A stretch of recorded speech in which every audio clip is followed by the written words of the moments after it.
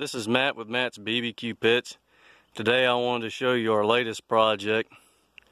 We're going to call it the Cater King Supreme. Now we're calling it the Cater King Supreme because all the features it's got on it. It's got the 2-inch thick insulated firebox. There's the grate.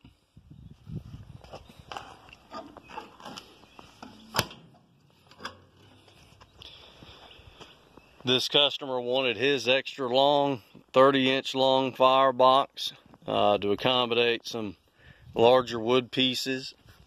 Also, so that we could build the pizza oven over top. The pizza oven's got 2 racks, and it does have a plate underneath so that the fire is not directly on it.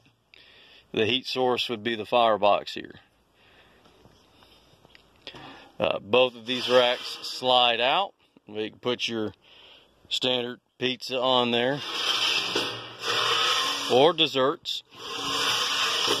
It's got a little stack on top for venting, because you want to vent for temperature control, as if you have a box on top of the fire, they can get pretty hot.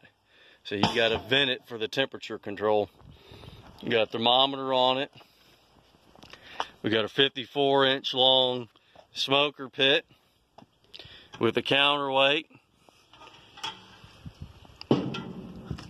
Got tuning plates in it below, the tuning plate system.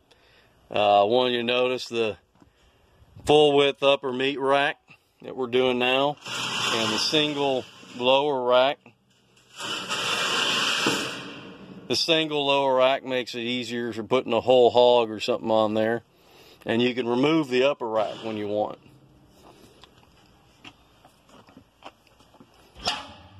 The cabinet is going to have 5 rack levels, and it's got the gate between the cabinet and the main cook chamber. Now, it's operated by the winch. You can raise and lower that gate for times when you want to use the cabinet to cook in. You can raise the gate up to let the heat source into the cabinet, run it as a traditional flow smoker out those cabinet stacks. When you don't want to use the cabinet or just want it to be a warmer, you can close down the gate, open the reverse flow stack over here. Then it'll run like a smaller pit. We do that for our customers because they buy a trailer pit. You don't necessarily use the whole thing every time. Matter of fact, you can slide some of the tuning plates over to this side, and it'll run like a short, small pit. So you can reduce the amount of fuel you're using when you're not doing a large cook.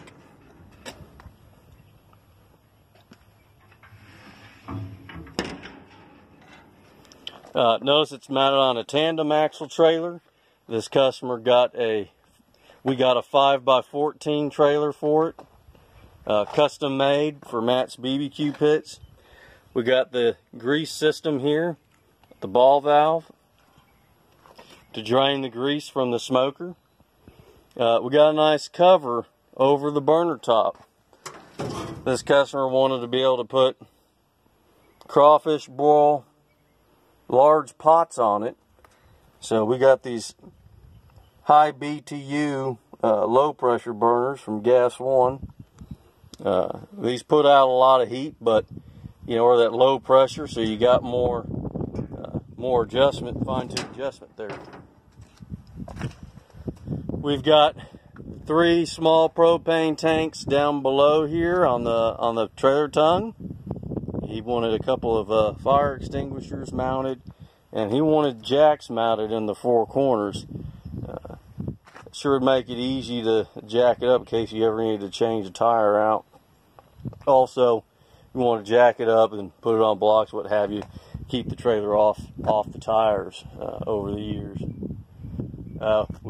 He does have a couple large propane tanks here for when he needs it. You probably don't need that much propane, but he wanted to be on the safe side there. Made sure he had plenty. Comes with boxed in LED lights. We do have some masking tape still over some of the lights. when we painted. We've got a chicken cooker on this corner. The chicken cooker has two, or you have a choice of having one long one or two short cold trays. I kind of like the one long one to slide out on tracks. This one has two smaller ones. Whichever way you want to go for how you're wanting to cook is just fine. We do have a 3/8 thick bottom on this chicken cooker and extra wall around the sides inside the pit. The chicken cooker is a 4-foot long pit. We've got probably about 18 inches of space between the coals and the meat grate, the lower grate. That way you can put wood chunks in with your charcoal and stuff and get the temperature up without burning your meat. We got an upper rack too for baked potatoes, sausage, poppers, all sorts of stuff.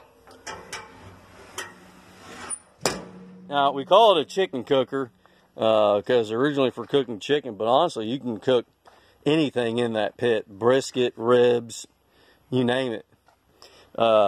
He wanted a gas grill. This is the smoking Cajun grill that we installed on here. We don't make it, but you know, it's just a lot simpler to just buy it and mount it. They make a pretty neat system, which is kind of like the fryer, where it's got the propane fire going into tubes down below here and exhausting out the back. That way you don't have any of that propane exhaust in what you're cooking. He's got a Honda generator on it, so he can have a power source when out and about. They're super quiet run generators. And the fryer. This is the Cajun fryer we mounted here with 4 baskets. I believe it's the 12 gallon, I mean. There it is.